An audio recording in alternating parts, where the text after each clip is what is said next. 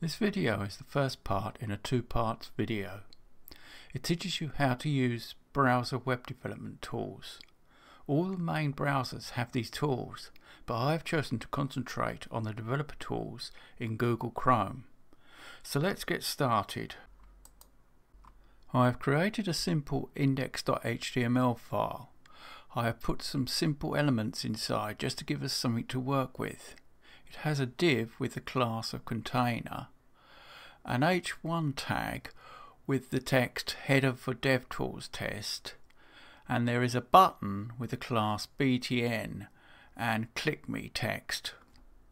There is nothing in the styles.css at the moment. The script.js has a reference to the button element, and there is an add event listener added to the button reference with click as the event. When the click event occurs, button clicked is triggered, and when button clicked is triggered, it causes inside button clicked to be displayed in the console. I'll make the browser full screen so we can start using DevTools. The shortcut keys to DevTools are Ctrl-Shift-I or F12. Alternatively, you can access it by clicking on these three dots and then clicking on More Tools and then Developer Tools. You can close it by clicking on the X. Get DevTools back up. You can change where you have DevTools docked. You can have it on the left, or you can have it at the bottom, or you can have it undocked so as it's another window. You can also have it back on the right hand side, which is where I had it originally. I normally have it at the bottom, but for this, so as you can see it better, I'm going to have it on the right hand side. Right, I'm going to get a new tab and type get bootstrap. Get bootstrap. Go to the bootstrap page and get up DevTools, and then I'm going to click on this, which is the toggle device toolbar, and then you get this where you can see how it responds responsively, and here you can see the width changing like so. Another thing, this is what I normally use, but you can also, that's mobile.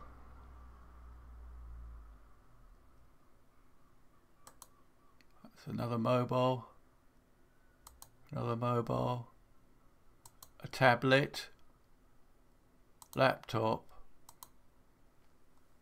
and widescreen. And also you can, if you click on this, you can choose different devices like Samsung S8, SB Plus, or iPhone 12 Pro. You can turn a device toolbar off by clicking on this. If I go to this heading and right click and choose inspect, it takes me right to where it is, and then if I double click that, I can change it.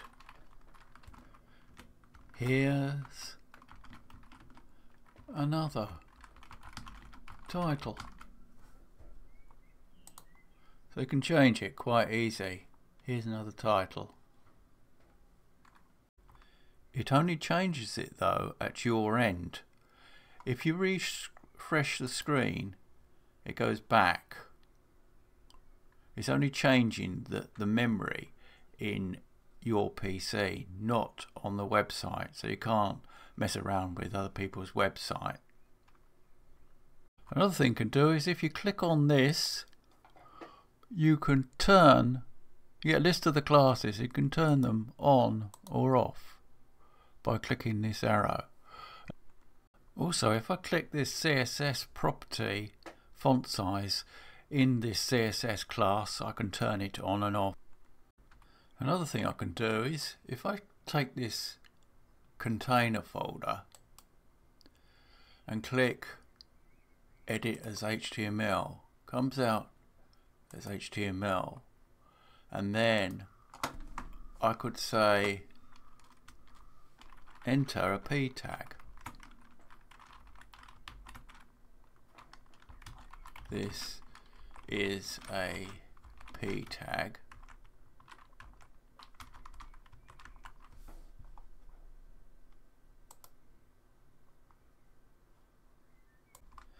This is a p tag.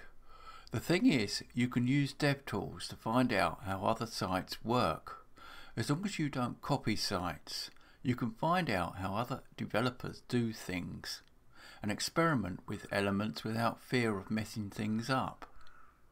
When you've finished experimenting, you can refresh the screen and everything goes back to normal.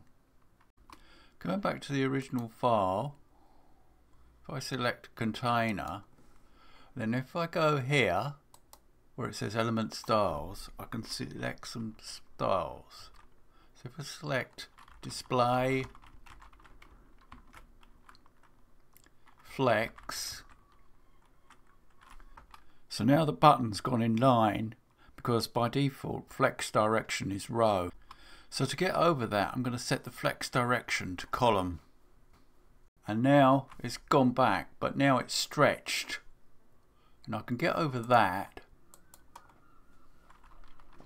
by going align items and center. So now it's centered everything and the button is no longer stretched. Next I'm going to do justify content center. I want to center it on the screen, but I'm going to have to give it some height as well. So height, say 800px. See what that looks like. No, that's too far down. Okay, so let's make it 500px. See what that looks like. That's better. What I could do now is copy the styles for the container class. Copy these properties and then go back to our files, click on styles and then dot container and paste it.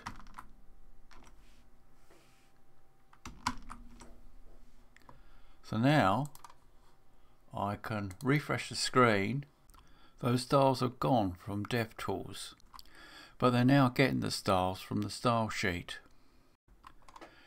If I go down here, it gives me the size and the padding, the border and the margin, but there is no margin, padding and border on this particular element. What we could do is I could put some margin in. Let's give it margin 10px.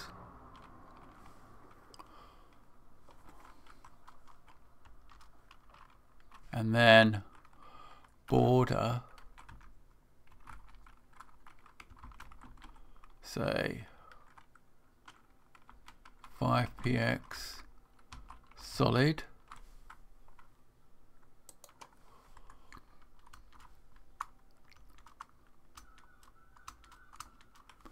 And then for padding, give it 20px padding. Right. So now if we look at that, we've got the margin of 10px and the border of 5px and the padding. As I go over margin, border and padding on the box sizing, you can see different colours for each shown in the browser window. Similarly, if I go to there, you can see the margin and padding highlighted. Okay, so I'll refresh that for now to put it back to where it was, and we'll move on to the console tab. Notice that when I click on the button, it displays inside button clicked. Consider a situation where you have a button that when clicked causes a complex function to run. The first thing I would do is create the button and add an event listener to the button, and then create the complex function, but with only a console log in it with a message like inside button clicked. That way I've proven that the event listener is working and that the function runs. I can next build the complex function, and I know that if there is a problem it must be somewhere in the code of the function. So it's good practice because it helps us with debugging our code. Displaying messages though is not the only thing we can use the console for. We can also use it for interactive JavaScript. We can do maths like 1 plus 2, that gives us 3, but we have to be careful with values to the right of the decimal point. Watch this. 0.1 plus 0.2 should give us 0.3, but it gives us this. However, what I can do is if I create a bracket, then another bracket, 0.1 times 10 plus 0.2 times 10, closing bracket again, and then divide by 10, then I get correct answer. There's a number of things you can do starting with the dollar symbol. For instance, dollar parenthesis can be used rather like a document query selector. So if I go dollar and then parentheses and dot container,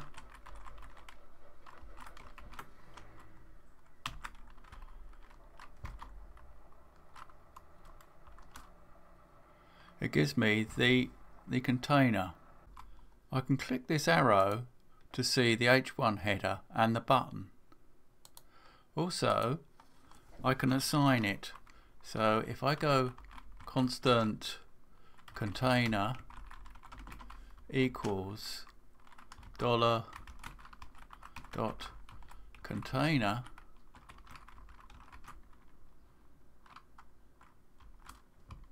and then I can if I go container, we can display the container element again. I can add an event listener to my container now. Dot add event listener, click, and then I do shift and enter because it's on more than one line, and do console log you clicked the container.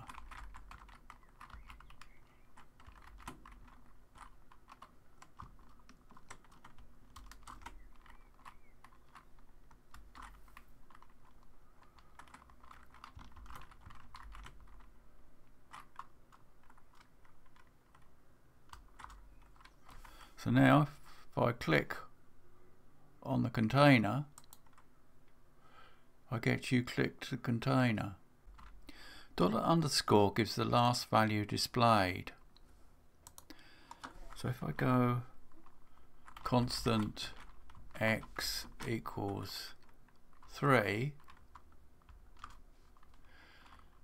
and then do dollar underscore, I get undefined because I haven't displayed it yet. But if I go x, so it's displayed, and now I do $_ we can see it. And if I set constant y equals 2 and display that, $_ is now 2. $0 gives me the last element inspected. So if I right click on the H1 and click inspect, it takes me to the H1. And if I go to console and then go $0,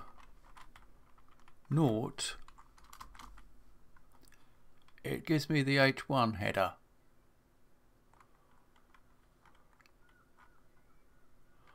If I then go to the button and then right click and inspect that, it takes me to the button. And then if I go to the console, $0 is now the button, and $1 is now the H1. $1 is the one before the button. So in a similar way, $2 will be the one that the element that was inspected before that, and $3 the one that was inspected before that, and so on. You've already seen what console log does, but you can also have console.error for an error message. Oh no, an error has occurred.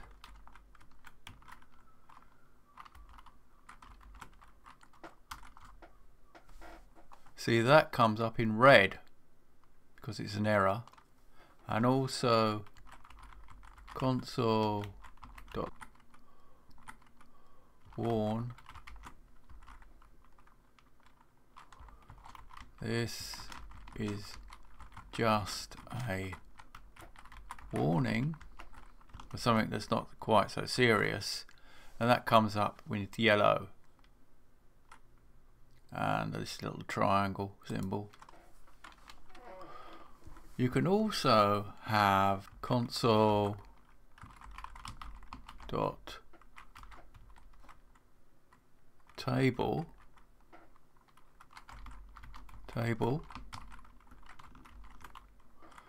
and we can have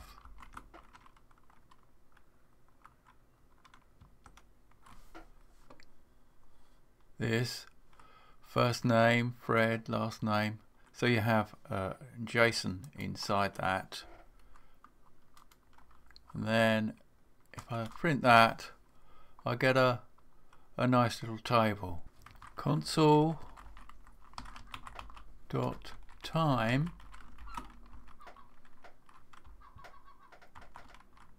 is, call it my loop,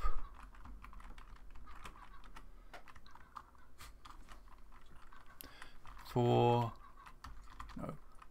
let j equal 0, and for let I equal 0, I is less than 2000, I plus plus, then j plus equals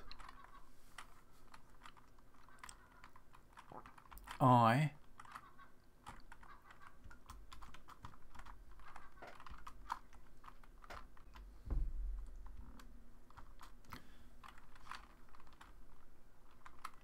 j,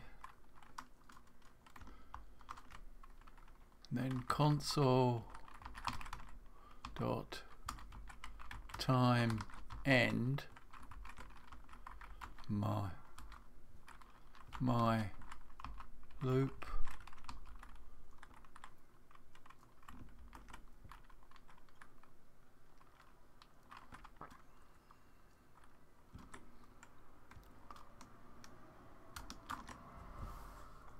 We've got the time for how long it took. It took 0.52 milliseconds to complete.